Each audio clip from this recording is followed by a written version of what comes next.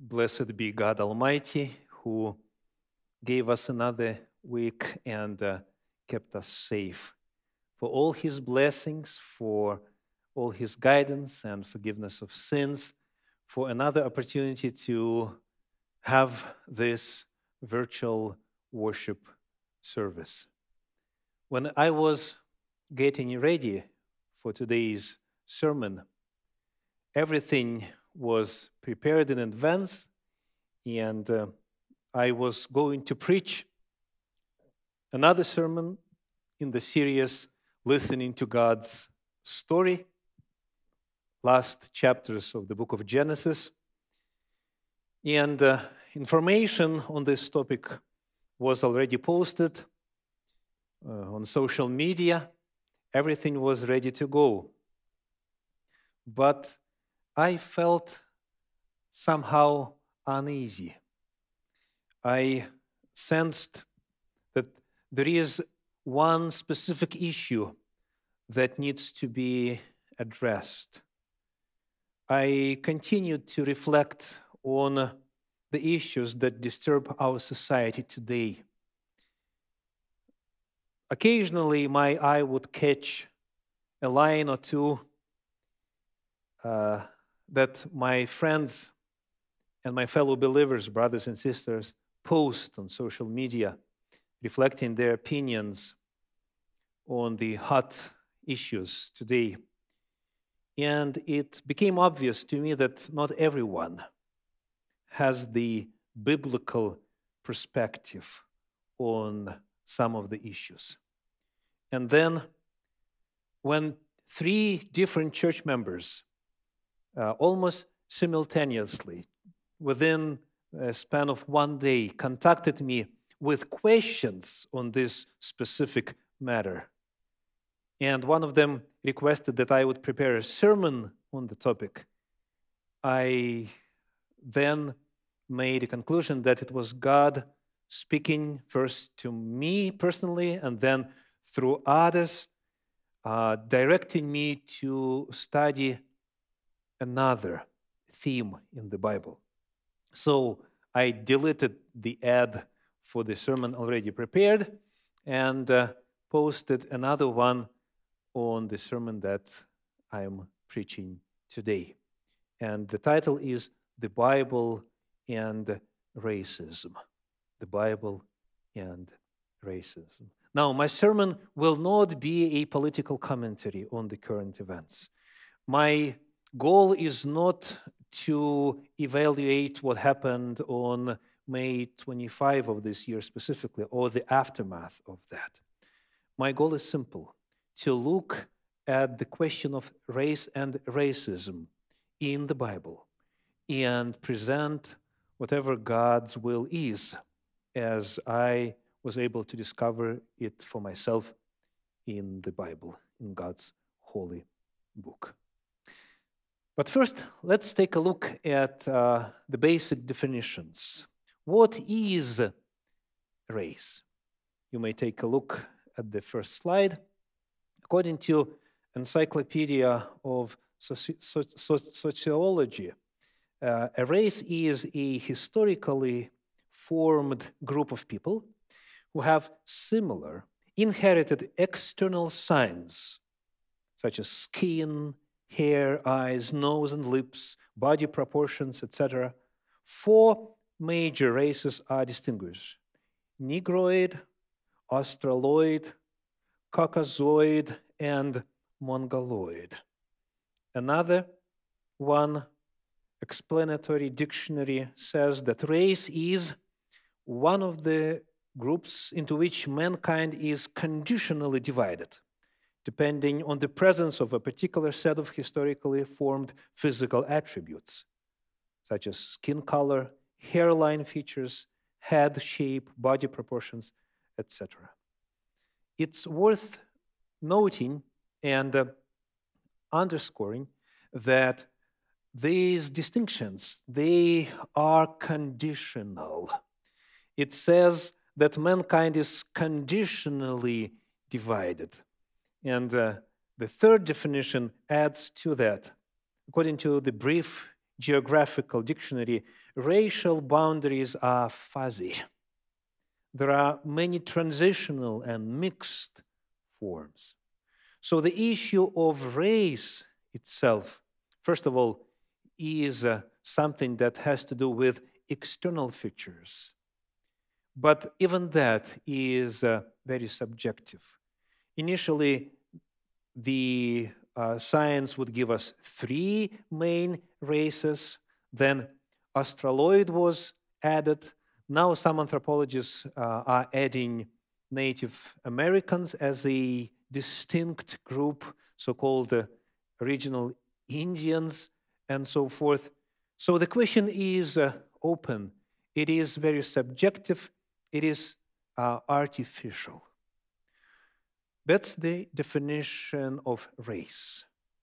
What is racism? Let's go back to encyclopedias and read from the Dictionary of Geography. Racism is the theory that the abilities and characteristics of people are determined by their belonging to one race or another. That one race can be biologically superior to another. And hence, the political program or social system based on such concept. Another definition from Handbook of Political Science says, racism is a set of concepts based on the belief of the physical and mental inequality of human races and on the decisive influence of racial differences in the history and culture of society, on the original division of people into higher and lower races, of which the former are the only creators of civilization called to domination, and the latter are incapable of creating and even mastering a high culture and are doomed to exploitation. That's the classical definition of racism. Of course, there are still people today who continue to believe this way, but racism more often is sublime. It's not easily detected. And many people who would never call or admit that they are racists in their thinking and attitude towards other people, they still fall under the category. Let me give you an illustration from Sponville Philosophical Dictionary. The author is writing, "I am not a racist, my grandmother once told me."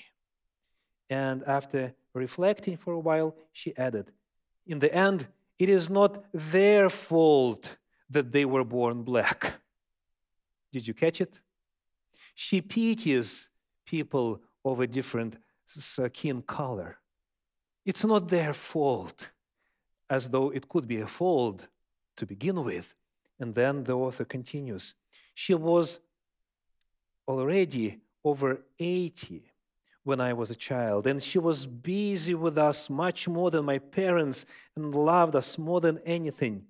I admit I did not have the courage to explain to her, as I should, that her rejection of racism was based on purely racist convictions." Another time she said, "I do not like Germans. They are all racist." The same reasoning logic based in this case on anti-German racism. As one of the inscriptions in United States town declares, "We hate everyone equally, without distinction of race, religion, and color." Racism could be well hidden. So, what does the Bible say about racism? What can we learn from the Holy Book to guide us as believers? First of all, I'd like to look at some general statements about all the people, and then go into some particulars. Let's open the book of Genesis, chapter 1, verses 26 through 28. Then God said, "Let us make man in our image, after our likeness, and let them have dominion over the fish of the sea, and over the birds of the heavens, and over the livestock, over all the earth, and over every creeping thing that creeps on the earth." So God created man in his own image. In the image of God he created him. Male and female he created them, and God blessed them. And God said to them, "Be fruitful and multiply, and fill the earth and subdue it, and have dominion over the fish of the sea, and over the birds of the heavens, and over every living thing that moves on the earth." The Bible states at the outset, at the very beginning, that the earth is populated from one couple. All humanity are descendants of one human couple.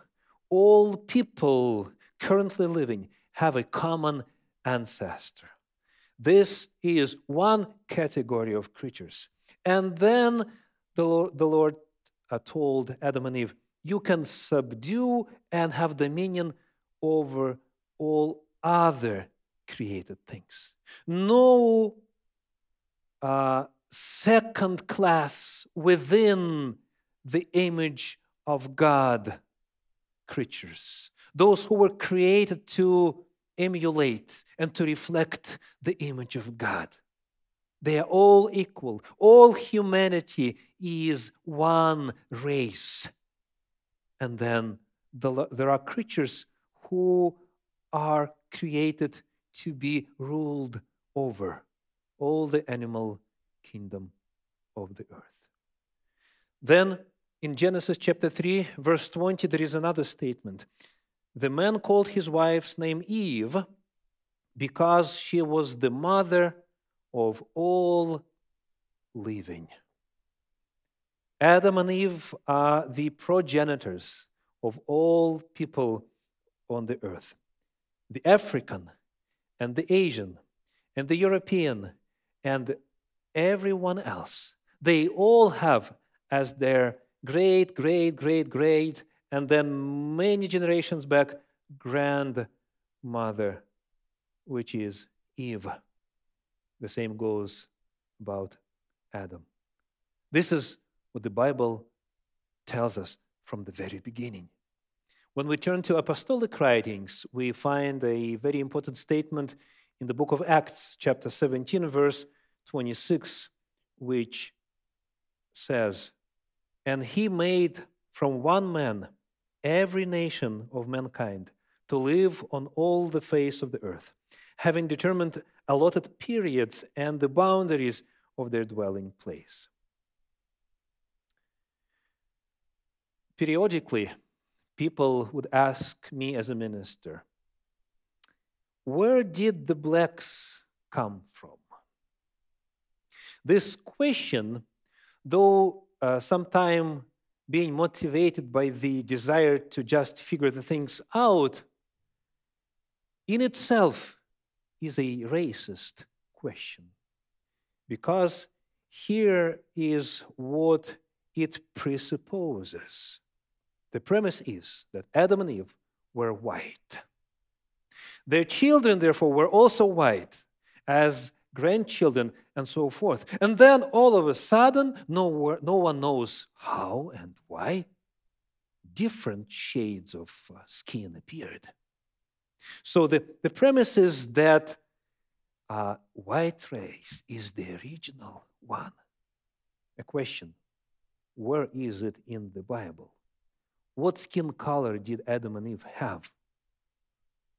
The Bible is silent on the matter. But we can ask a scientific question. Where does skin color and the thickness of the fat in your eyelid is determined by? The answer is simple. by your genetic code. Then where did you get it? From your parents, of course. And where did they get it? From their parents.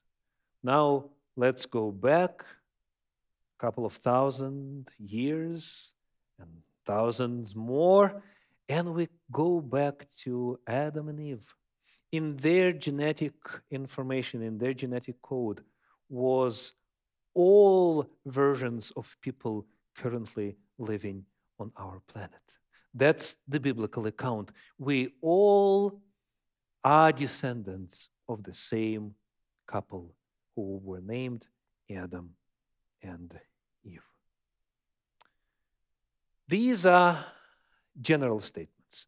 Now, let's take a look at a couple of statements from the Bible regarding specifically black people, black in color.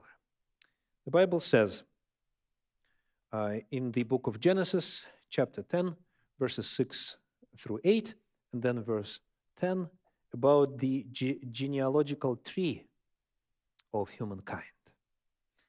The sons of Ham, Cush, Egypt, Put, and Canaan. The sons of Cush, Seba, Havilah, Sabta, Raama, and Sabteka. The sons of Raama, Sheba, and Dedan.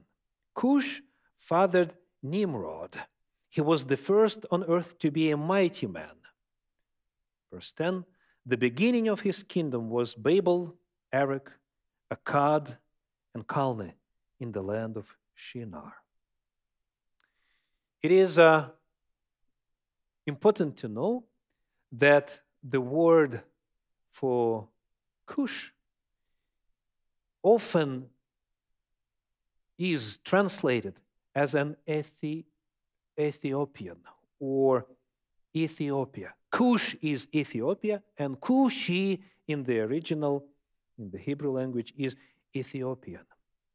And this word, the etymology of the word Ethiopian in English language comes from the Greek, where it sounds basically the same, and the meaning of the term is literally a burned face, burned, darkened face. So in the Bible, the term Cush and the term Cushi, as the one who was born and is a descendant of Cush, means a black-colored person, not necessarily an Ethiopian by geographical location. All dark-colored people could be called Cushi in the original of the Bible. As, for example, the book of Jeremiah, chapter 13, verse 23 says, can the Ethiopian change his skin, or the leopard his spots? So Cushi is a black person with different shades of black. And what is very important to notice is that one of the descendants of this black person named Cush was Nimrod, who traveled to Mesopotamia, to the region of ancient Babylon, and created a kingdom there. It says that Babylon and Akkad come from Nimrod, who comes from Cush.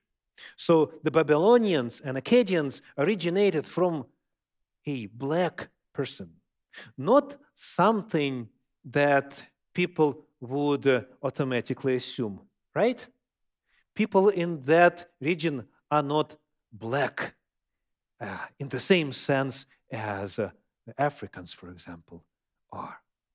So when we study the Bible, it has a lot to say about colors, how different people settled, and so forth. Now, what is God's attitude toward people of a darker skin? Let's go to the book of Amos, chapter 9, verse 7. Are you not like the Cushites to me, O people of Israel, declares the Lord. Did I not bring up Israel from the land of Egypt, and the Philistines from Kaftor, and the Syrians from Kir? When God is speaking, when his direct speech is recorded, he says, you Israelites are identical, are the same to me as Cushites, the people with dark skin.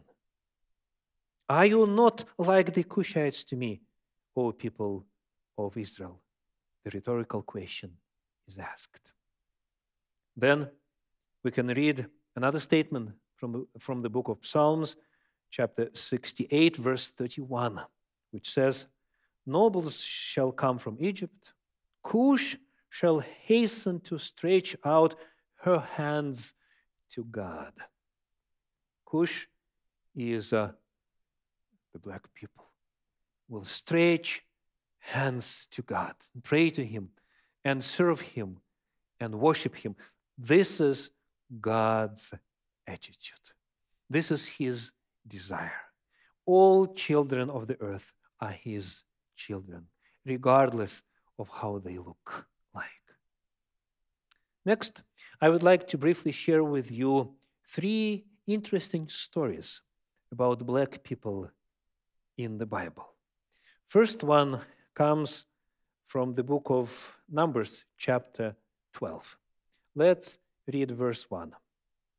Miriam and Aaron spoke against Moses because of the Cushite woman whom he had married, for he had married a Cushite woman. Miriam, followed by Aaron, was against this. She spoke against Moses because he married a Cushite. He married a black woman. Now, we don't have time today to research who she was exactly. Was it a wife that Moses took in addition to Sephora, who was a Midianite? Or was this term, the Cushite woman, used by Miriam as a derogative term, and she called a Midianite a black person? But in any case, she expressed her disapproval. She was against that. And nothing is mentioned that this woman was evil or not God-fearing or in any other way lacking something in terms of morality and spirituality. Miriam was against her as a being because she looked different. Here's God's reaction, saying Numbers chapter 12, verses 9 and 10. And the anger of the Lord was kindled against them, and he departed. When the cloud removed from over the tent, behold, Miriam was leprous, like snow. And Aaron turned towards Miriam, and behold, she was leprous. The Lord is saying, you are rebuking Moses for a black person. Be white as snow. This is a very forceful statement and action from God, showing his disapproval of Miriam's behavior. You like white? Be white. Be with leprosy and be white as snow. By God's mercy, Miriam was cured 1 week later, and she learned her lesson. But this passage clearly shows that God doesn't tolerate when his children are oppressed or despised, when they are treated badly. The next story comes from the book of Jeremiah, the prophet. Let's read from chapter 38, verses 4 through 13. Then the officials said to the king, let this man be put to death, for he is weak in the hands of the soldiers who are left in this city, and the hands of all the people by speaking such words to them. For this man is not seeking the welfare of this place, of this people, but their harm. King Zedekiah said, behold, he is in your hands, for the king can do nothing against you. So they took Jeremiah and cast him into the cistern of Malchiah, the king's son, which was in the court of the guard, letting Jeremiah down by ropes. And there was no water in the cistern, but only mud. And Jeremiah sank in the mud. When Ebed-melech, the Ethiopian, a eunuch who was in the king's house, heard that they had put Jeremiah into the cistern, the king was sitting in the Benjamin gate. Ebed-melech went from the king's house and said to the king, my lord the king, these men have done evil in all that they did to Jeremiah the prophet by casting him into the cistern, and he will die there of hunger, for there is no bread left in the city. Then the king commanded Ebed-melech the Ethiopian, take 30 men with you from here and lift Jeremiah the prophet out of the cistern before he dies. So Ebed-melech took the men with him and went to the house of the king, to a wardrobe in the storehouse, and took from there old rags and worn-out clothes, which he let down to Jeremiah in the cistern by ropes. Then Ebed-melech the Ethiopian said to Jeremiah, put the rags and clothes between your armpits and the ropes. Jeremiah did so. Then they drew Jeremiah up with ropes and lifted him out of the cistern. And Jeremiah remained in the court of the guard. Very interesting stories. The princes, the high officials of the land who were Jewish in origin, they went out against God's messenger, Jeremiah the prophet, and intended to kill him. They threw him in this opening in the earth, in the cistern, in the mud, and the idea was that he would starve there to death. The person of a different skin color, an Ethiopian in the original Cushite, he had mercy. He had a different attitude towards God's prophet. And he petitioned the king, and Jeremiah's life was spared. And later, in chapter 39 of the book of Jeremiah, verses 15 through 18 say the following. The word of the Lord came to Jeremiah while he was shut up in the court of the guard. Go and say to Ebed-melech the Ethiopian, thus says the Lord of hosts, the God of Israel, behold, I will fulfill my words against this city for harm and not for good, and they shall be accomplished before you on that day. But I will deliver you on that day, declares the Lord, and you shall not be given into the hand of the men of whom you are afraid, for I will surely save you, and you shall not fall by the sword, but you shall have your life as a prize of war, because you have put your trust in me, declares the Lord.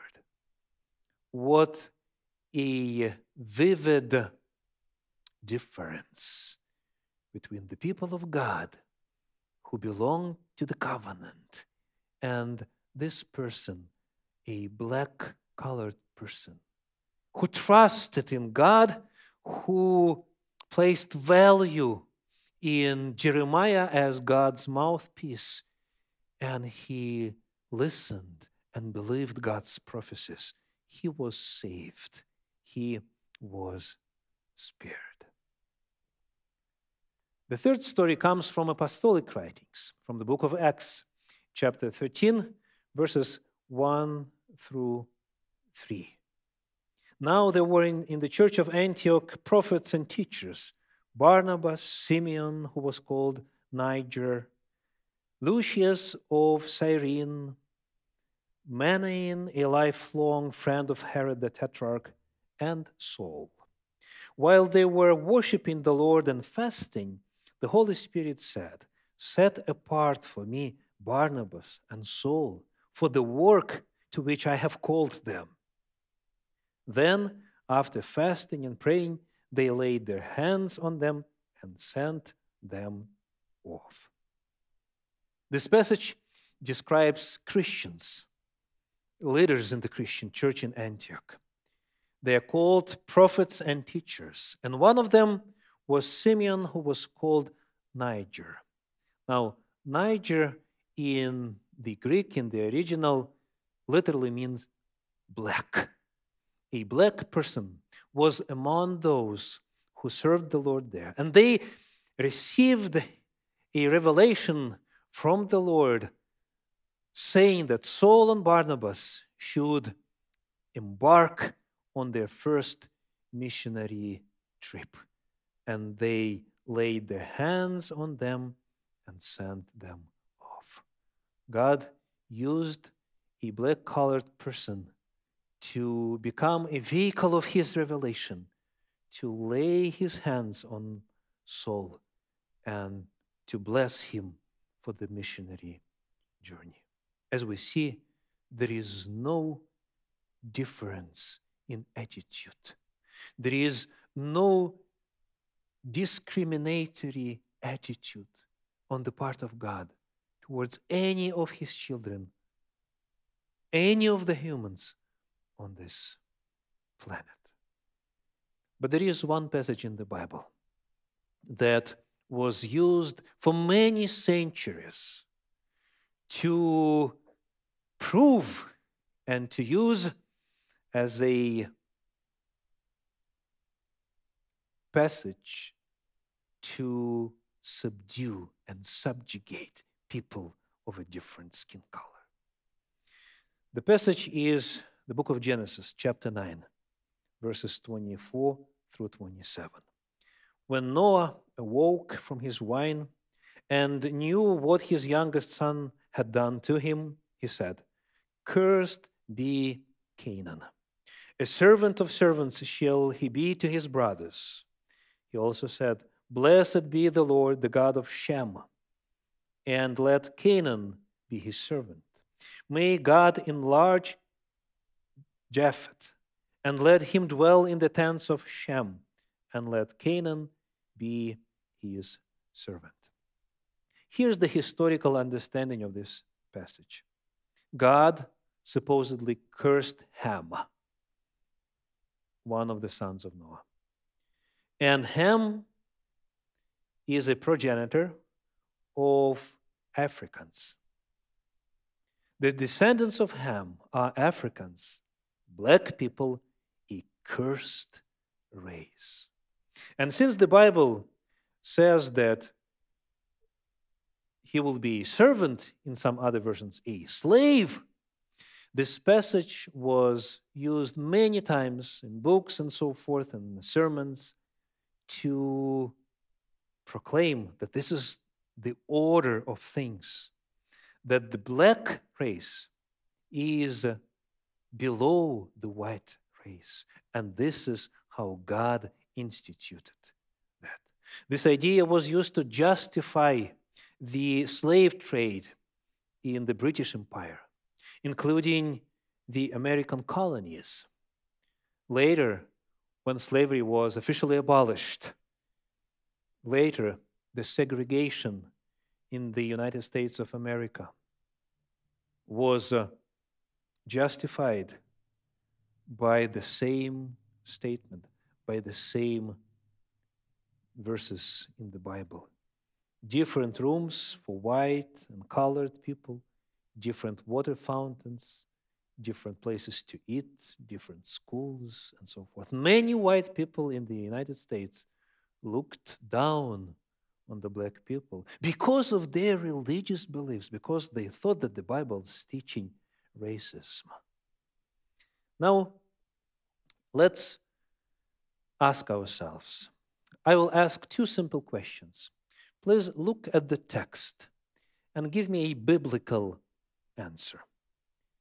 The first question: did Noah curse Ham or not? The answer is no. Noah cursed Canaan. Verse 25 says, "Cursed be Canaan." Now, we don't have time to ask why, but here's the fact. Ham was not cursed. The Canaanites, they are the people whose land the Israelite conquered at the time of Moses.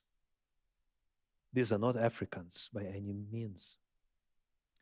Then the second question is, who shall be a servant? Who shall be a so-called slave according to the Bible? Is it Ham? Is it his descendants? No. It is Canaan. Verse 25, 26, and 27 repeated altogether 3 times. As we have already determined, the Cushites, the descendants of Cush, one of the 4 sons of Ham, lived in different places, including the Mesopotamia, not Africa by any stretch. So there is no any biblical or anthropological ground to connect this passage to slave trade, segregation, or racism of any kind. The Bible just doesn't have anything that could be even remotely connected to racist ideas. My sermon today is titled "The Bible and Racism." The Bible plainly teaches that the earth is populated from one couple of humans. All people have a common ancestor. Adam and Eve are the progenitors of all the people on the earth. For God, all races, all nations, all ethnicities are equal. They are all His children, and He loves the whole world. He loves all of us. All the people of the earth, therefore, are brothers and sisters. So, now a personal question. What is your attitude towards people who look different from you, who don't look like you? Please look deep inside and try to let God's truth and God's word shine through all corners of your soul. I can recall how some people, some secretly, some not so secretly, were worried when Barack Obama was elected the president. Some were saying, now blacks will get the upper hand in this country. And it was a fear. My question is, so what? Is it the whites who shall and should have the upper hand, or the red ones, or the yellow ones, or anyone, or brown ones, or lighter brown, or darker shade? Why this should be a scare? This is another example of racist thinking. Sometimes, maybe not even realized by the person. What about demeaning terminology that some people use that seem to suggest that there are races that are lower, less significant, have less value? This is something to think about and to get yourself checked against the Word of God. The book of Revelation, chapter 14, verses 6 and 7, have the following. Then I saw another angel flying directly overhead with an eternal gospel to proclaim to those who dwell on the earth, to every nation and tribe and language and people. And he said with a loud voice, fear God and give him glory, because the hour of his judgment has come, and worship him who made heaven and earth, the sea and the springs of water. This is our mission, to proclaim the everlasting gospel, to proclaim the so-called three angels' message to the whole world, to different people of different backgrounds. And this is impossible to do if you don't accept them as God does. Before that, in chapter 7 of the book of Revelation, in verses 9 and 10, there's the following picture. After this I looked, and behold, a great multitude that no one could number, from every nation, from all tribes and peoples and languages, standing before the throne and before the Lamb, clothed in white robes, with palm branches in their hands, and crying out with a loud voice, salvation belongs to our God, who sits on the throne, and to the Lamb. When all the saved people are pictured in the kingdom of God, they are all different, from all nations, all races, all ethnicities, all languages. They are all clothed with white robes, and they are praising God and worshiping him. This is the kingdom of God. This is how it looks like. So if someone has a dislike for some person because that person belongs to another race or ethnicity, ask God to pour out his love into your heart, so that you could look at all people the same way that he does. Otherwise, if there is a person who dislikes and diminishes people who look different than he or she, if you don't have that love of God in your heart, then unfortunately, you won't be able to get into this group of the saved people, because there is no racism in the kingdom of God. I am very honored to belong to a group of believers who are very racially and ethnically diverse. The Seventh-day Adventist Church in the United States of America is the most diverse religious group in the country. Let's take a look at this graph. This is a Pew Research result that shows that Seventh-day Adventists, they are mixed on the scale from 0 to 10. They are at 9.1, way ahead of any other Christian denomination. This is a picture taken at the last General Conference of Seventh-day Adventists. Some of the delegates are put together, and they all look different. This is a picture of the kingdom of God. May this picture be the one that you have in your mind, and may the will of God and his attitude toward all humankind be yours in every little detail. May God bless you. Amen.